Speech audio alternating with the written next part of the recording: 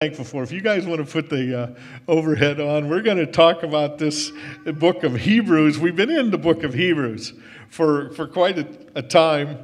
And remember that the book of Hebrews was really written for the Jewish believers that had identified with the body, just like they're saying, we're going to identify with you. And then they kind of got caught up in some Judaism and some battles. And so remember how the writer, I believe it's Paul, but there's some question there maybe, but it says, God who at different times and in different manners, in sundry times and in divers manners, it says in the King James, spoke in time past. Then it says, hath in these last days spoken to us by his Son. And then it goes on and it says, he's spoken in times past unto the fathers by the prophets, hath in these last days spoken to us by his Son, whom he appointed heir of all things, by whom he made the worlds. That's Hebrews 1 and 2. Well, we've been preaching through Hebrews, and now we're in chapter 11. Tim did a beautiful job sharing on some of the portion of 11. I think we might get stuck in 11 here just a little bit, but I'm going to continue with 11. So many times it's referred to as the faith chapter. Faith that sets us free. Wow, I appreciated the songs and the things that were shared this morning in worship, and they were songs of faith. The song when we were singing Holiness, Holiness, God, is what you long for. And then it says something about it's what you want from me. In my heart, I just felt I had to sing, it's what you've placed within me. Because, I can't produce holiness. It's what he's placed within me. And so we don't have to come with this thing of trying to attain. Because we'll never do it. We never are going to measure up within us. But what he's done is perfect righteousness. I am the righteousness of God in Christ Jesus. Now, this chapter is a chapter of faith, and it's a statement of faith. So, if just so you know, there's a mic up here. And Viviana, are you in the back there? Is there a mic right there by you? Yep. Okay. A little bit later, we're going to turn those on. And this one's going to start right up here with Andy and Christina now, unless somebody else comes up and fills these rows. But you're all going to have an opportunity. The other mic's going to start in the back with Michael and Viviana. And that one's going to keep going and coming forward. This one is going to start here and work its way back. Now, you don't have to speak. You can just pass the mic on. But I would like you to be careful just about passing it on too freely, because you're all going to have an opportunity to make a statement of faith. There's something about the speaking a word of faith. Let God speak to you about that. If you don't feel you have a word to share, it's okay. Nobody's going to pressure you or nothing like that. So I want us to pause and pray and ask God to speak to us this morning. Let's just bow our heads.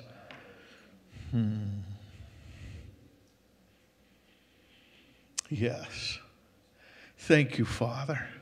And by the Holy Spirit, may your will be done in every one of our hearts. And together, God, we just speak, Lord. We're listening. In Jesus' name. Amen. Okay, well, faith that sets us free. Remember we were, okay, now, my thing isn't on. There we go. And you know what? I'm just wondering if this light does not come on.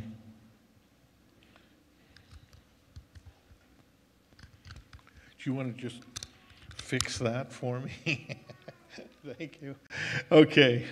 And in the meantime, I can just talk about these next slides, even if you don't have them.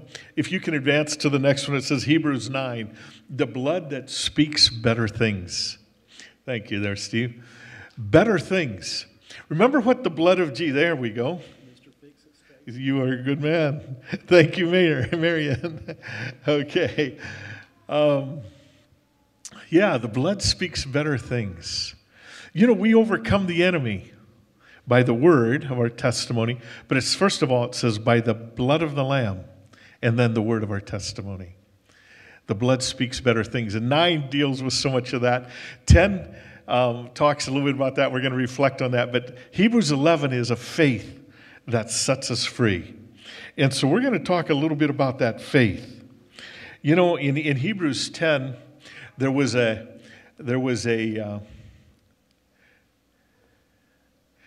warning. And the warning in chapter 10 had to do with, we're not of those, it says in 10, we're not of those who draw back to fear and unbelief, but of those who believe to the saving of the soul.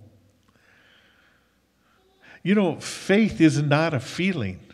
Sometimes you feel it, and other times you don't.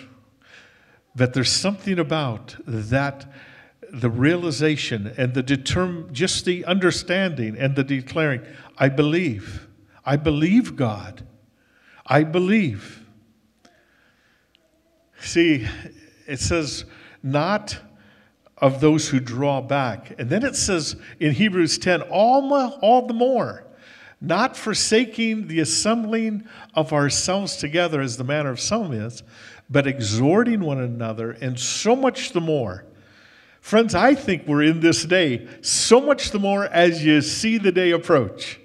We're in this time. This is a time that God's church broadly needs to rise up and be who He says we are.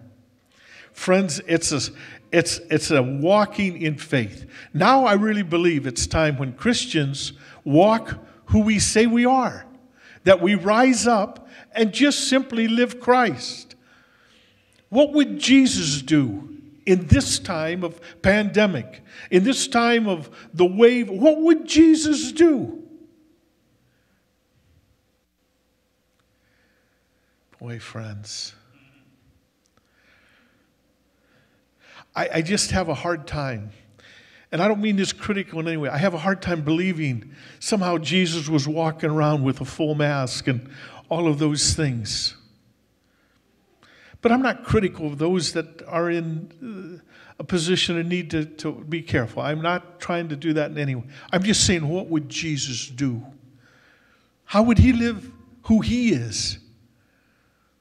In fact, He would speak into the atmosphere. In Jesus' name, we have that authority to bind up whatever viruses, whatever sicknesses. He says you will do these things. How do we walk that?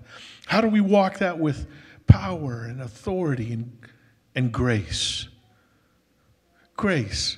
Let's not neglect the meeting times, friends. If you're able, I encourage you to be here.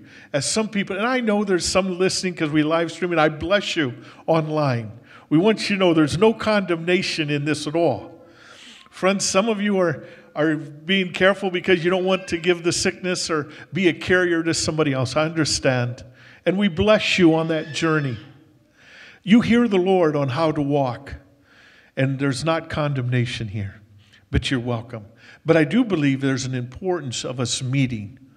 And so if you're able, be here. And so much the more as we see these days approaching. Well, that's the verses just prior to this chapter of faith. We don't want to let anything hinder the flow of the Holy Spirit, but we're not of those who draw back. We're not in fear and unbelief, but we're of those who believe. There is no fear because faith is what sets us free. God hasn't given us a spirit of fear. Now, here's 11. Remember how it says faith is the substance of things hoped for, the evidence of things not seen. And for by it the elders obtained a good testimony. By faith we understand the worlds were framed by the word of God, so the things which are seen are made not of things which are visible. By faith Abel offered to God a more excellent sacrifice. By faith Enoch was taken away, so he did not see death. But without faith it is impossible to please him. For he that comes to God must believe that he is, and that he's a rewarder of those who diligently seek him. And I would like us just to make that statement right from the beginning. I believe God is. Can we say that all together? I believe God is. I believe God is. I know him. He spoke to me. He lives within me by his Spirit. I speak that by faith. I don't question that truth. I am created by him. God is. That's a very foundational part of faith. I know that we met with people here in our room here some time back, and I've reflected on that, because they said they're nuns. They don't believe in nothing. No God, no demon, no hell, no heaven, nothing. But you know what? When they come into the room and they're willing to meet, I say, okay, friends, you can believe whatever you want when you leave. But while we're here, and I said that, I said, I believe. And before they left, they met God. And they too confessed Christ. That's by the Holy Spirit. These that said they're atheist nuns, nothing believed because they met him. See, friends, I believe he is. And whether you believe it or not, he is. Just so we know. By faith, Noah was warned. By faith, Abraham, and I'm going to speak more on Abraham. By faith, Abraham, when he was called to go out. You know, if you remember who Abraham was, you know, of course, by this time, we've had Adam and Eve, and then we went on through and come up past Enoch and went to Noah, and Noah found grace in the eyes of the Lord, built the ark, and now after the ark, and it wasn't long before this group had settled in the land, what was known as the Ur of Chaldees, and they started building this Tower of Babel, and it was in that moon-worshiping place, and yet they were civilized in many ways. There was archaeology shows they had indoor plumbing, and they had a lot of things happening. But now they're building this tower that's going to reach heaven, so they were starting to deny, at least to surrender to God, and God then confused the languages and broke that thing apart. But Abraham was out of that setting, and he hears God. Somehow, I believe every person that has ever been born has this thing within them, this longing. It's a void that only God can fill. And somehow Abraham, I don't know, on his walk out of that light, he heard. It says he obeyed. He had faith. He heard a word from God. And it says when he was called, he was going to receive an inheritance. He went out, not knowing even where he was going to go. But by faith he dwelt in the land. It was by faith. He waited for a city which has a foundation, whose builder and maker is God. Faith. Sarah, you know, and I had to think of that because, man, I thought Sarah, she just didn't remind me of just this powerful woman of faith, but yet she believed. She believed. She's in the faith chapter. She did believe. Even though they were trying to help God in whatever ways they could do, giving her Abraham, the Hagar, the maid, and all those things, Sarah believed. By faith, Sarah herself received strength to conceive and bore a child when she was past the age of conception. That's faith. By faith, Abraham, when he was tested, offered up Isaac. He believed that if he killed his son, God would raise him. He just knew. He believed that the miracle had already happened. God can do it again. If God told me to do this, I'll do it. You know, it's a little bit like Job. When Job said, even if he slays me, yet I will trust him.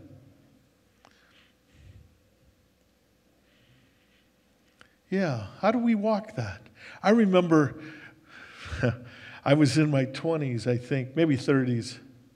Anyway, I just was a series. My wife says, I don't know if we ever had a house that you didn't fall off the roof on.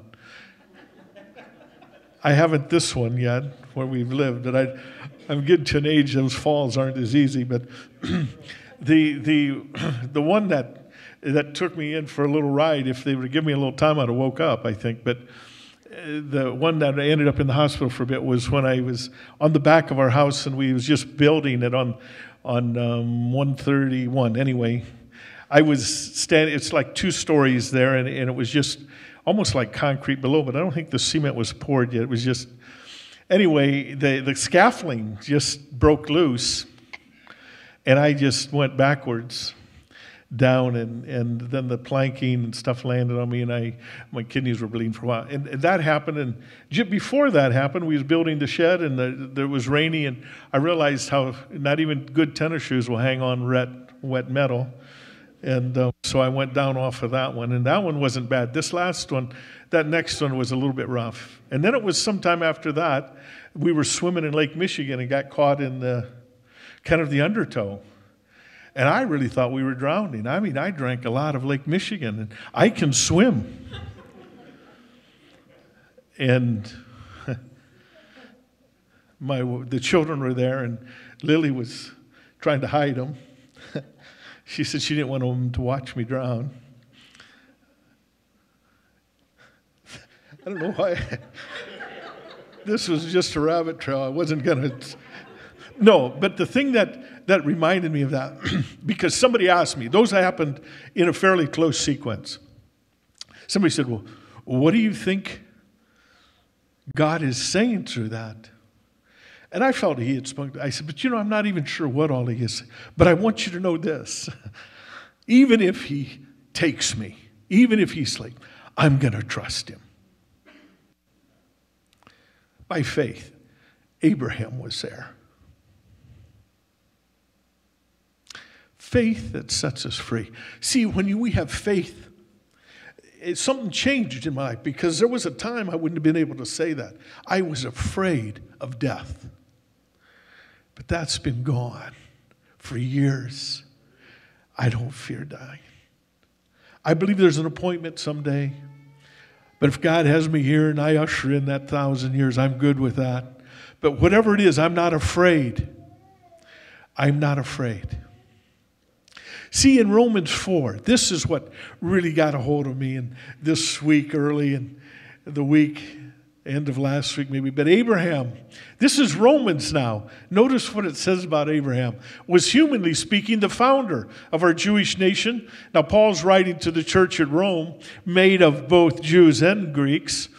But he said if his good deeds had made him acceptable to God, he would have had something to boast about. But that wasn't God's way. See, friends, that's why when we sang that, holiness is what you want from me, I just think holiness is what you placed within me. It's who you made me to be. Because see, if it would be good deeds that makes us acceptable. See, the scriptures say Abraham believed God, and it was counted him as righteousness. Because of his faith, he was declared righteous. When people work, their wages aren't a gift, but it's something they've earned. If you go to a job, and I remember that as a young man, my first job I got paid $1.65 an hour. I was 16, worked for the farmer neighbor, and I worked hard, baled hay and did whatever. $1.65. At the end of the week, I was looking for a check because I worked. He would have said, here's a gift, and he gave me my check for whatever hours I worked at $1.65. I said, that's not a gift, my friend. I earned that. See, when we work, we expecting some kind of payment. But people aren't counted as righteous, but people are counted as righteous not because of their work, but because of their faith in God. That's what makes us righteous. It's a faith. It's not a work we can do. See, for by one offering, this is in Hebrews 10 now, jumping back to Hebrews. By one offering, he has perfected forever those who are being sanctified. That's us. I accept that by faith. See, he says, I'll put my laws in their hearts and in their minds, I'll write them. Then he adds, Their sins and their lawless deeds I'll remember no more.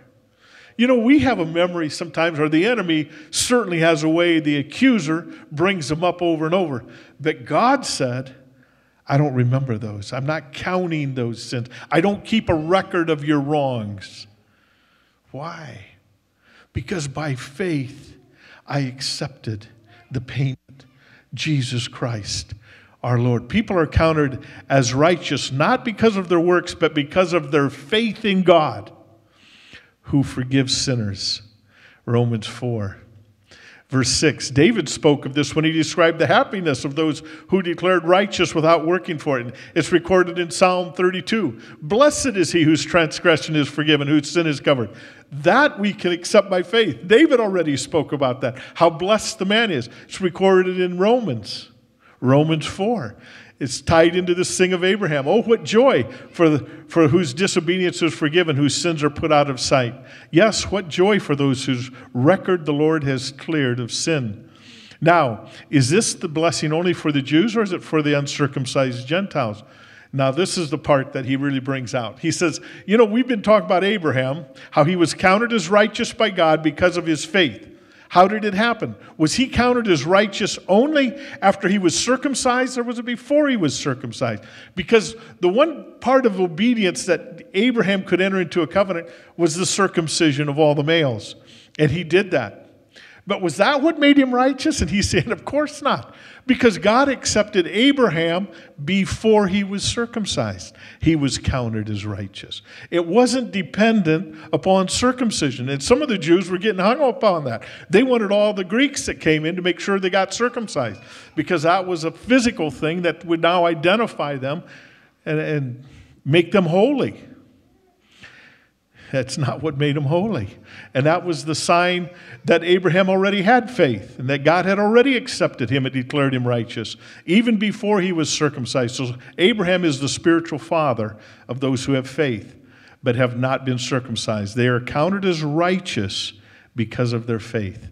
Abraham is a spiritual father of those who have been circumcised, but only if they have the same kind of faith that Abraham had before he was circumcised. He's going to great length to say Abraham's faith is what made him righteous. Not based on the law, but on a right relationship with God that comes by faith.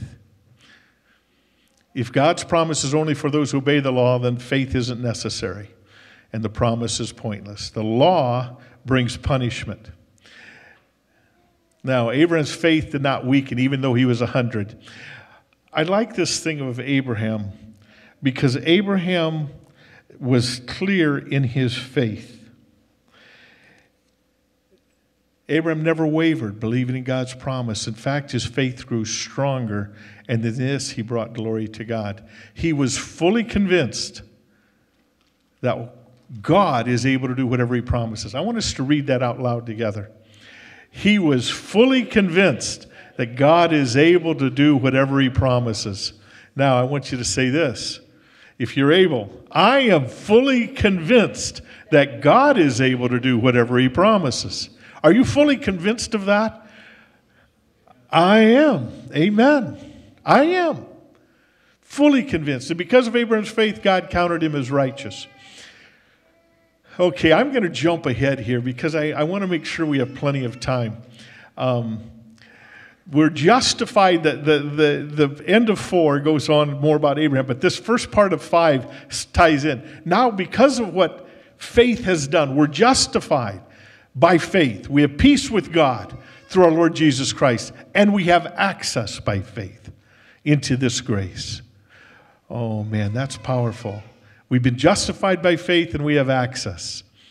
Okay, so we do not draw back. There's no room for fear and unbelief. So what is my statement of faith? What are you able to enter into? There's something that happens when we speak our faith. When we publicly confess with our mouth. See, the Bible talks about that in Romans 10, verse 9, 10 and 11. But it talks about if we confess with our mouth the Lord Jesus and believe in our heart God raised him from the dead, thou shalt be saved. What is it about the mouth? There's something happens with confession of faith. See, what is your faith story? What's your confession? What do you believe? When did you believe? Speak faith. Do you know that I have found I like to be around people that have faith? Because faith in Andy stirs faith in me. Faith in Tim. Faith in Clara. On everyone stirs something in me. I said, wow, yeah, I believe. Look at that. That's how come I love to read that John Lake book. I seen a stirring, a mighty move of God. Faith strengthens others. See, Paul spoke, and I'll quickly go through this story because I think it's such a beautiful example of what your faith does to others. God gave Paul the courage to believe. I mean, he had faith, but in his faith he had boldness.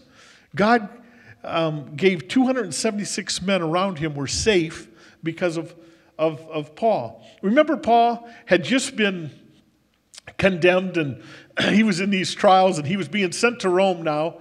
He was going to appear before Caesar, and he was going to defend his faith in God. But they put him on a ship, and Paul senses this, that this isn't going to go well. He senses it in the spirit.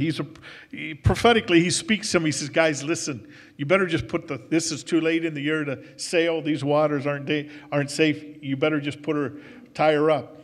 And so then they had a nice day, and the owner of the ship and whatever, the captain said, well, we'd like to be in another harbor. We think it's a little nicer than this one, and da-da-da. And so they started sailing. And then they ran into a terrible storm. It says, we took such a violent battering from the storm, the next day they began to throw cargo overboard. By the third day, they threw the ship's tackle overboard with their own hands. And it says, now neither sun nor stars appeared for many days. The storm continued raging. We finally gave up all hope of being saved. After the men had gone a long time without food, Paul stands up and says, listen. I always like this. Sometimes I do that if I'm right in something. And hey, you should have listened. Okay. Paul did a little bit of that. He says, if you'd have just listened to me, you wouldn't have to have, all this damage and loss. But now he says, I urge you, and this is what he says, I urge you to keep up your courage. They're in a terrible storm. They've been throwing stuff over. This is people's merchandise and whatever they're hauling, cargo. Not one of you will be lost. And he says, yeah, only the ship is going to get destroyed. And that's all they're on, is the ship. Because this is what he said. Last night, an angel of God, whose I am, and whom I serve, spoke to me. He stood beside me and he said, don't be afraid. You're going to stand trial before Caesar, and God has graciously given you the lives of all of these 276 men. So keep up courage, men, for I believe God. Now, it was a statement of faith. Can you imagine? He's a prisoner. The centurion's a captain of the guard. They're the Roman army. These are proud men. And this guy, somehow they've already seen the Spirit of God on him. They're starting to listen because he says, I believe God. And it will happen just as he told me. He said, nevertheless, we're going to run aground on some island.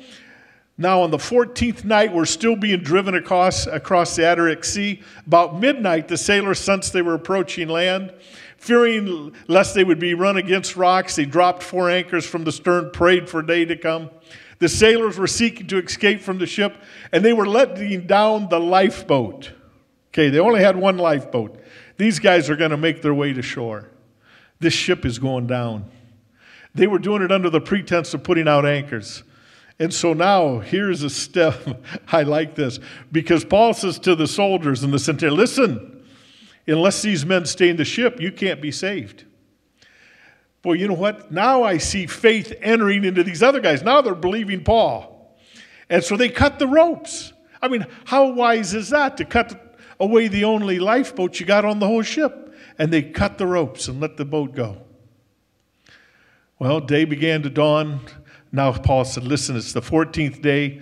Eat some food. You've eaten nothing before. I urge you to take nourishment, for this will be your survival. Since Notice what he says. Not a hair on your head will fall from any of you. Wow. After he said this, he took some bread, gave thanks to God, ate it in front of them all. They were encouraged and ate.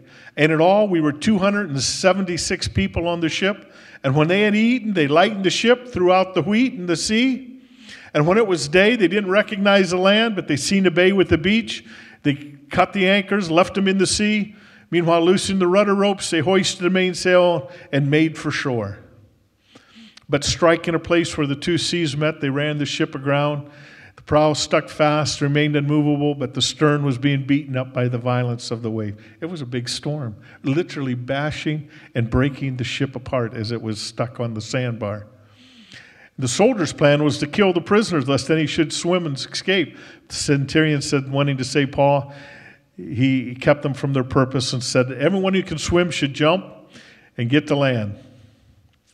And the rest, some on boards, some on parts of the ship. And so it was. They all escaped safely to land. All. Now, do you think they believed? Somehow speaking faith strengthens others. Paul spoke a word from God, changed the life. None of those 276 men were ever the same. They'd never forget what happened. Whether they come to faith or not, some of them I believe did.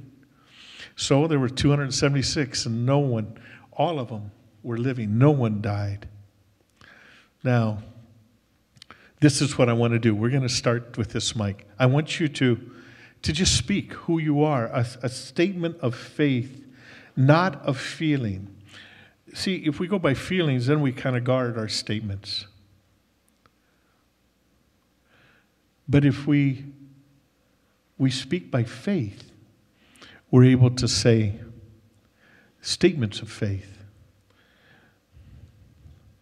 See, the word says, I'm chosen. He chose us in him. What is your statement of faith?